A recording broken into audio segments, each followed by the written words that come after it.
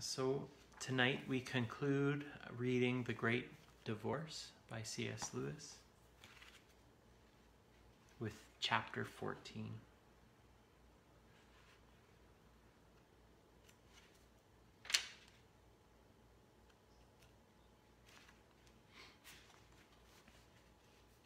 And suddenly, all was changed.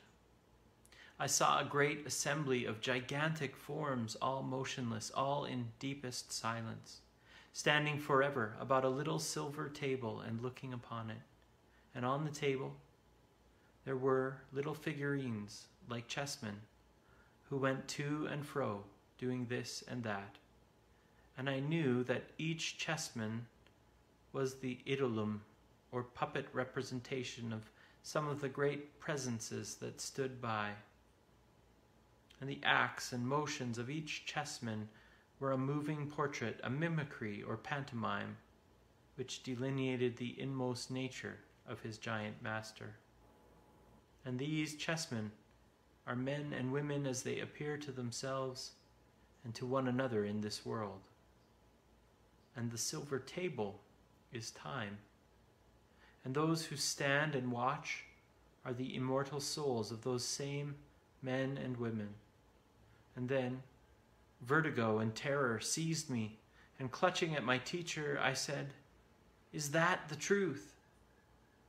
And then, "Is all that I have been seeing in this country false? These conversations between the spirits and the ghosts, were they only the mimicry of choices that had really been made long ago?"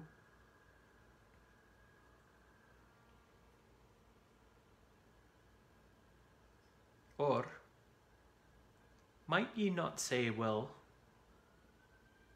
as well, anticipations of a choice to be made at the end of all things? But ye do better to say neither.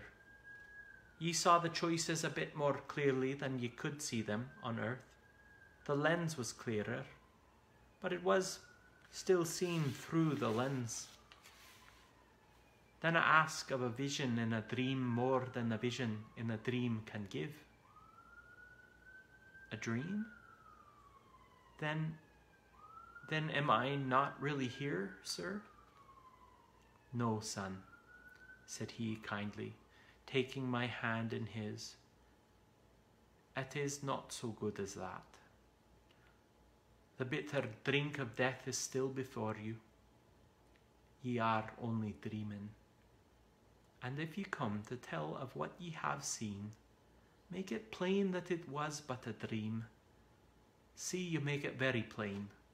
Give no poor fool the pretext to think ye are claiming knowledge of what no mortal knows. I'll have no Swedenborgs and no Vale Owens among my children." "God forbid, sir," said I, trying to look very wise.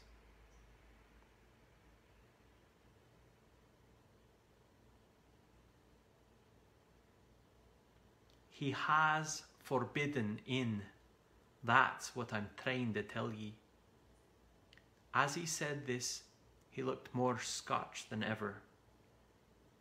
I was gazing steadfastly on his face. The vision of the chessmen had faded, and once more the quiet woods and the cool light before sunrise were all about us.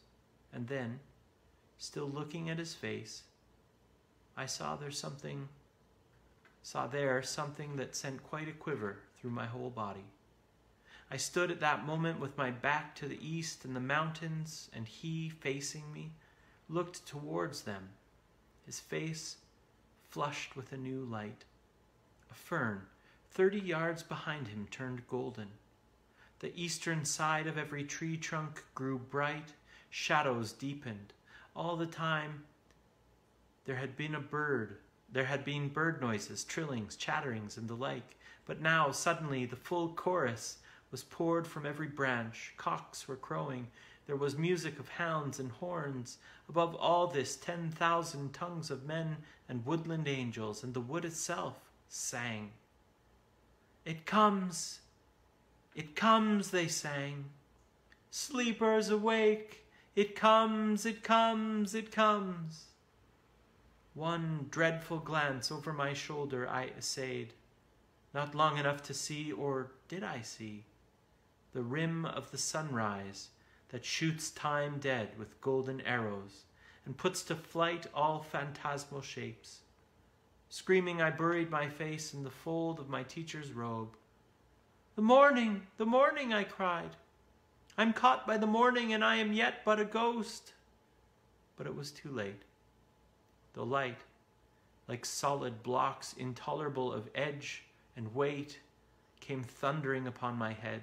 Next moment, the folds of my teacher's garment were only the folds of the old ink-stained cloth on my study table, which I had pulled down with me as I fell from my chair. The blocks of light were only the books which I had pulled off with it, falling about my head.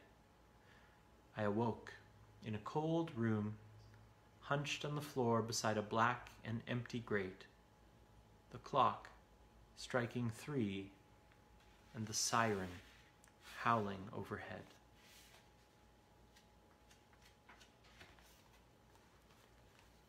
The end. Good night.